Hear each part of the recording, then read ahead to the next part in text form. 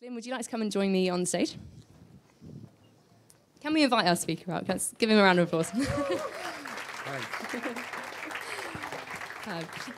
Glynn, tell us a bit about yourself. Naomi, yeah, what are the kind of important bits just now? I'm a husband, I'm a dad, I'm a grandfather. I was, until I retired, a psychiatrist. So I was at medical school up in Scotland, went down to Bristol to study psychiatry, back up to Nottingham, back down to Bristol, where I ended up a professor of psychiatry in the university department at Bristol. So that's my kind of story in a nutshell, I guess. Great, thank you. And what are you excited about for this week here? Well, I mean, thanks so much for coming. It's amazing to be here. And the most important bit of my story I didn't mention in the last bit, which is that I've been a Jesus follower most of my life. And so I'm really pleased to be here this week, because being able to share something about him and I guess, too, take some of the stuff I learned and wrestled with in psychology and psychiatry and relate that to what it means to be a Christian has been a great privilege for me over the past few years since I stepped down from full-time work as an academic psychiatrist. So that's it. Great. Well, thank you very much, Glynn. I'll leave it up to you. Thank you. Well, I mean, huge subject, identity. When being myself isn't enough. I think almost everybody must have heard of the Bourne franchise of films. I guess almost everybody must have seen at least one of them. They're repeated on the television often enough, for goodness sake. But in the first movie, if you remember, The Bourne Identity, we encounter Jason Bourne, wounded, clinging onto his life, fished out of the sea by a passing boat, and totally amnesic. And the question the film sets up for us, for the whole series, is, who is Jason Bourne? And that's the story that we embark on, that he embarks on. He's got nothing to go on but a Swiss bank account number stitched into his skin. He soon discovers he's got the world-class skills of a spy, combat skills of a spy. And then he discovers that there are people who want him dead. But why? What are those skills for? Who is Jason Bourne? And I guess if you think about it, Bourne's dilemma is a cameo, a picture of our human dilemma. We emerge into a world not of our own making, but who are we? Why are we here? We've got skills and strengths. You've got amazing skills and strengths, but what are they for? There's nobody out to, you hope, to kill you, but death is coming, and the reality is that some of us will die sooner than we ever dreamed. Most of us will go right on into the future, but however long we live, death is coming for us. Why? What's it for? Who are we? Ashes to ashes, dust to dust. Because the reality is, in 3 or 4 generations, no one will remember who you were. Who are we? It's a big question. It's a question that kind of takes you looking up to the stars. And it's a question that shrinks right down from up there, down here, into Durham, at this table, on this seat, with this sense of being embodied and being me and all the feelings and the experiences right now. Who am I right now, here on earth? And it's a big, big question. And here I am, back in a university, which I think is a marketplace of ideas. Hope it is, anyway. Fantastic place to exchange ideas and to be curious and look into things. And here I am in this marketplace of ideas, and I've just come and I'm setting up my stall. And And I don't want to shout anyone else down. There are lots of other stalls in this place. I don't want to shout anyone else down. I don't want to close them down. I hope they won't want to shout me down or close me down. We want to have a conversation to look in some of the most important questions you will ever ask in your life. And we're kicking off today. Who am I? Why am I here? What does it mean to be me? No wonder the New York Times, 2015, ran a big piece. It was headed 2015, the year we obsessed about identity, because there's so much confusion, isn't there? But look, before going any further, let's just get a couple of things clear. What is identity?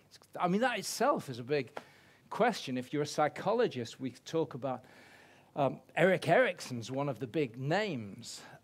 If you're a sociologist, Robert Bellah we'd want to talk about. If you're a philosopher, Paul Ricoeur, Charles Taylor, Alistair McIntyre. There's so much to, but shrinking it down, what does it mean for us to have a personal identity? Well, you see, we human beings, we're curious creatures. We come into the world primed to ask questions. It's the way we are. It's the way we seem to be made. What's that? What's this? How does that work? And unique amongst all of the animals, we not only ask questions of the world, we ask questions of ourselves. Who am I? What's this? What am I for? And quite simply, identity is the answer we give to that question. It's the story we tell ourselves about ourselves. Of course, if you think about the story of your life, so far there's lots of different bits to it, and there'll be more and more bits as your life goes on. There's your age and your sex and your social status. There's your education and your future job. There's your sexuality and your relationship commitments. There's your passions and interests and ambitions.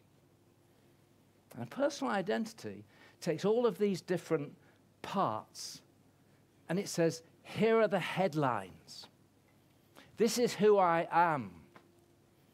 This is the superordinate to which all these other bits are subordinate, and they're in some way shaped by them and given by it and given meaning.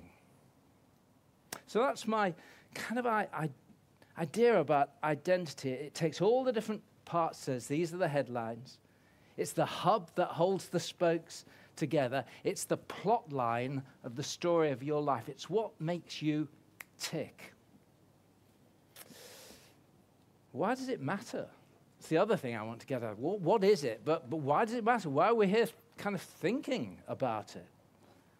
Well, of course, because if you haven't got an inner core, if you haven't got some hub, if there are no headlines, then you're like a rudderless ship tossed about in a storm, behaving this way one day and another way the next, believing one thing today and another thing tomorrow. Nothing to give ballast or stability to your life. No sense of direction, no goals. Nobody can live like that. As philosopher Matthew Crawford put it, without the ability to direct our attention where we will, that is an ability that comes from having this inner core, we become captive to those who would direct our attention where they will. And there are a lot of folk out there who want our attention. You can't be a vegan one day and out fox hunting the next. Well, you could, I suppose. But your friends would be confused, wouldn't they? Identity gives shape and stability to our values as well. You're out this afternoon in a local supermarket with what you thought was your best friend. And out of the blue, she picks up a bottle of gin, looks around and slips it in her bag. And then she gives you a conspiratorial wink and nods for you to do the same. No one's looking. You had no idea she did this. But what are you going to do now? Most of us, I hope, quick as a flash. We don't think about it. We don't need to do an ethical evaluation of this situation.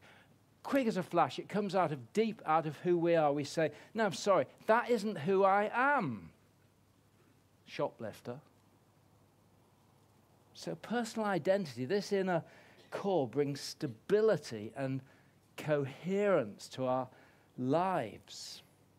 It says, this is who I am, and this is what I'm about. It's important.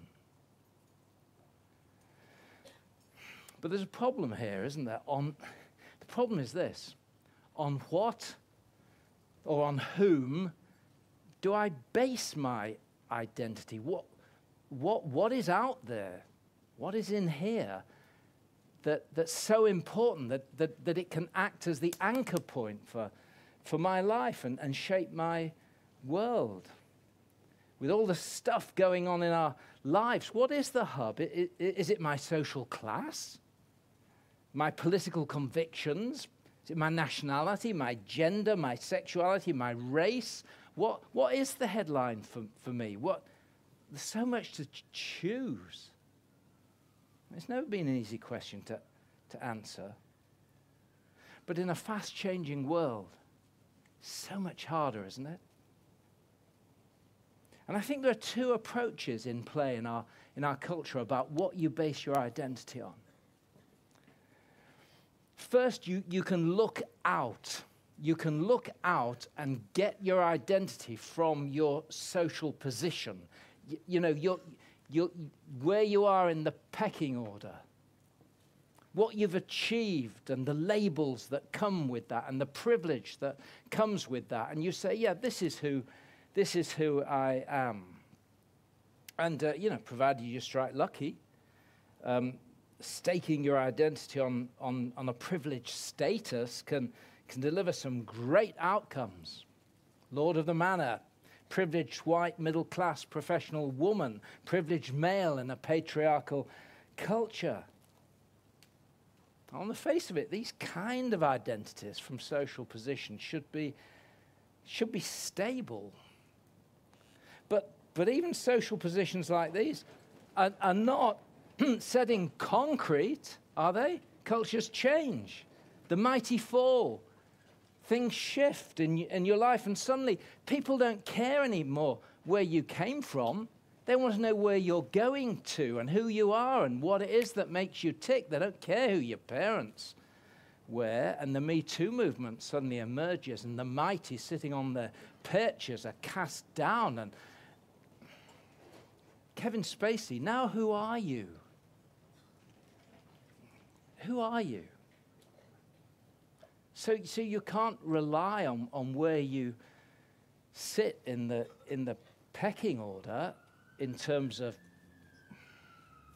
where you come from. The alternative is to work for your status and base your sense of self on your achievements.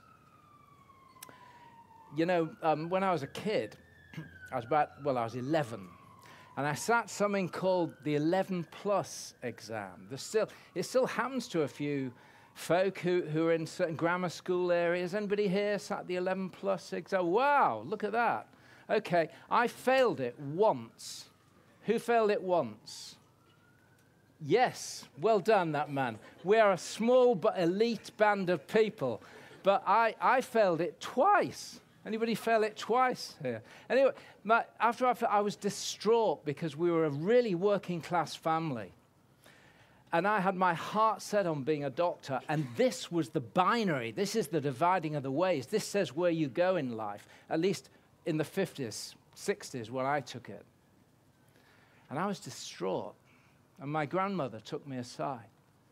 And she said, but you know, Glynn, our kind of people, I mean, it's a great idea being a doctor, but our kind of people don't do that kind of thing. That is our identity. That is what Ralph Linton, the sociologist, called your ascribed identity. It's what culture, it's what it ascribes to you and tells you where you sit. Well, thankfully for me, I had a family that's in that. Other people in the family say, no, it's not like that. We work, we keep going. And I worked and I kept going. And on the face of it, you see, here's a kid at the bottom rung of a ladder, now professor in a university, achieving status and respect, not because of my breeding, but because of my achievement. Isn't that something to stake my identity on?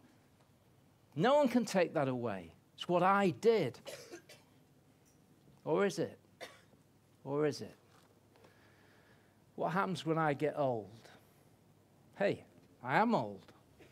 I mean, what happens when you get disabled suddenly in your 20s, 30s? And all that you work for, other people, the speed, I tell you, friend, the speed at which other people will move on in your life and leave you behind, do not underestimate that. Those people who you relied on their approval, and what they gave you, and what you earned from them. And then suddenly you work for something that nobody wants your particular skill anymore. And there are no more jobs left like that, and you're out. Now who am I? I mean, I can't remember I achieved that, but nobody else does, and it doesn't seem to count for much more. And of course, the social media world makes this whole area of status so much bigger, doesn't it? The sphere in which we achieve status has shifted from the real world in a way to a social media world of being liked. And the problem, of course, in a hyper-connected world is you're only as liked as long as your last tweet. And before you know where you are, someone else seems to be liked more. And they're shinier and better than you. So you're back on the treadmill, earning approval, earning recognition. And how do you get off this thing? Who am I? Where's a sense of ballast, a sense of, where's something, a foundation that I can root my life on that isn't out there? Of course, that's one way. The other approach in our culture is to say, no, don't base who you are on your achievements or on where you came from. Look inside yourself. Just be true to yourself. Look deep within. It's called expressive individualism. Robert Bellah coined that term, the sociologist. Madonna sang, I am my own experiment. I am my own work of art. What not to like? On the face of it, no one can take away who you are. So you be you. Be who you are. It's everywhere around us, isn't it? Every Disney film, that's the core message, is be who you are. And there are two big problems with expressive individualism.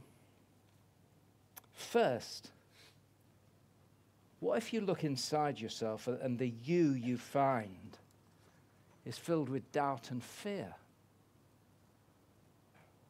And then life turns dark and hard, and you try the formula, you be you. I'm just going to think positively. I am my own experiment. I am my own work of art. And it feels better for a few moments, but then you open your social media account or you visit a shopping mall and you're bombarded with images that says, being you, it isn't enough. You want to be in the world of, look around you. These people are all smarter than you, they're better dressed than you, they're shinier, they're more attractive, they've achieved so much more. And you see, this terrible philosophy of life is telling you that when life gets hard, you're on your own. You're on your own. And then second, expressive individualism, just look inside. Hey, you be you. Sounds great, but it's also saying be honest about yourself. Be honest about what's inside. You see, when I look inside myself, if I'm honest, shall I be honest with you, I see some seeds of greatness in there. I think there's some things I'm really good at. I think I was a good teacher. I did some good research. And I've got a set of skills now. I think just like you, every one of you, I hope you feel a sense of your greatness, your giftedness, your uniqueness. Because I sense that inside myself. In a way, that's what leads me to talk about this. I hope that's what's brought you here. Who am I? I sense something about myself, and I do. But then I look a bit closer at all those things inside. And I see a big crack running through it all. Not just one crack, more cracks, a bit like a windscreen mirror. The cracks seem to spread right across through who I am. What am I talking about? I'm talking about when I spoil my friendships with jealousy, pride. I'm talking about making promises I didn't keep. I'm talking about wanting to get even. I really do want to get even at times. And sometimes I like it when other people fail. Have you noticed that in yourself? You like it. You do. And I say, you want me to be true to myself? Because I see meanness inside at times, and I see selfishness and the need to have things go my way, and you say, be that person. I don't think you'd really like it if I really was that person. Heinrich Himmler, hey, you be you. He was. And the destruction wreak was terrible. And we all have these cracks running deep inside us. And it's our biggest problem. And the Bible calls it sin. So I'm left asking, is there something for me to build my identity on with stronger foundations than out there or in here? And something that wants me to be real about myself, yes, but then doesn't leave me dangling in the wind and that says, well, that's all you've got, yourself, mate. Christian faith, rooted in the teaching of the Bible, it's got a lot to say about being honest about yourself. It really has. Jesus of Nazareth, who we're talking about this week, I hope you'll be curious about him. He's full of surprises. Come tonight, learn about some of the surprises in his life. That's what we'll be kicking off with. But he had a lot to say about being real about yourself. You know, he took on the powerful religious leaders of his day. In front of crowds of people, he called them out and he said, you are whitewashed tombs. You look great on the outside. And inside you're rotten people. And the ordinary folk, when they saw how he took on the religious police and the racketeers and the oligarchs, they cheered him on, not least his own disciples, his followers. They thought this was just great. Until he turned and he looked at them, and you could read this in Matthew 7, one of the books written about him. And he looked at them and he said, hey, hang on, why do you look at the speck of sawdust in your brother's eye and pay no attention to the plank in your own eye? You hypocrites. These are his own disciples. He says, look, don't call them out without prepared to call yourself out.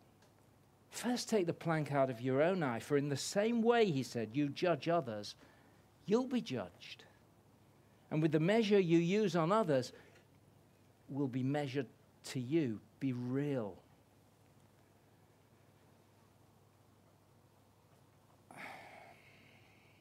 So to wrap up, is there any way of thinking about ourselves that can bring a foundation and give shape to our lives?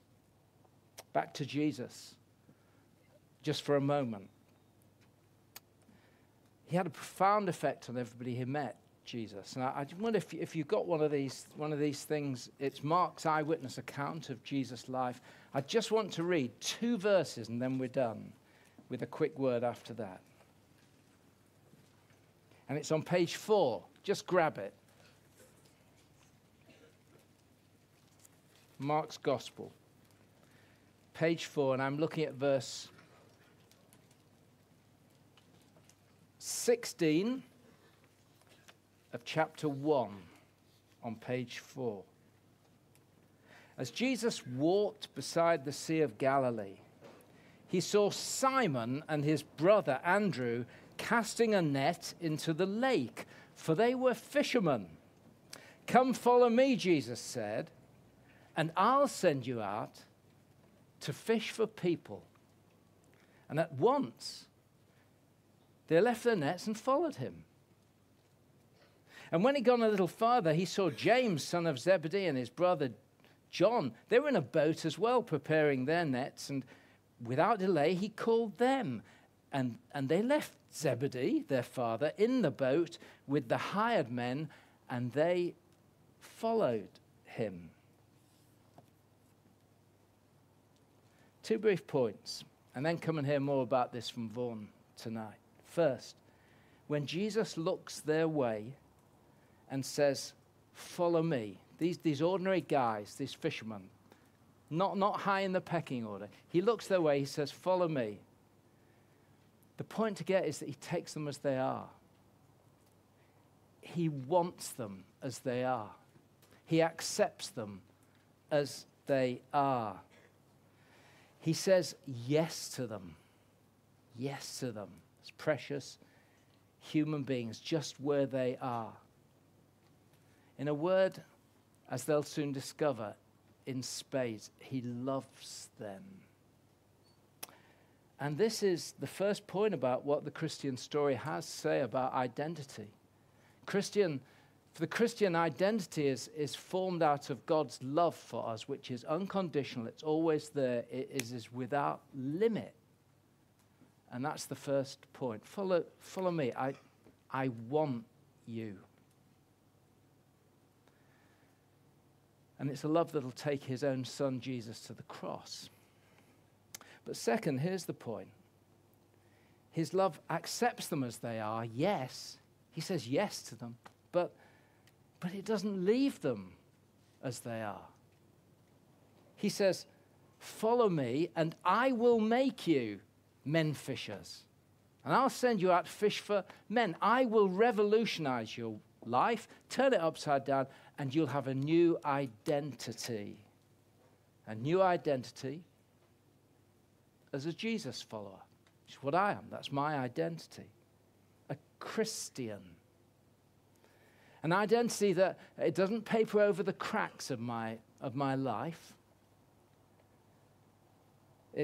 Jesus will, and he didn't paper over the cracks of these disciples. Jesus will confront them with the planks in their own eyes, as we've seen.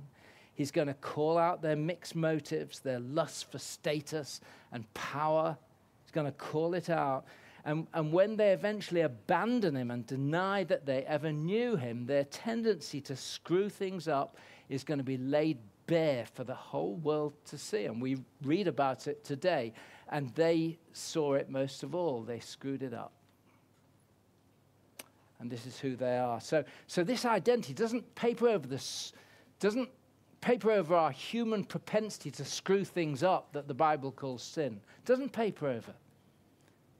It says, yes, God loves us like that.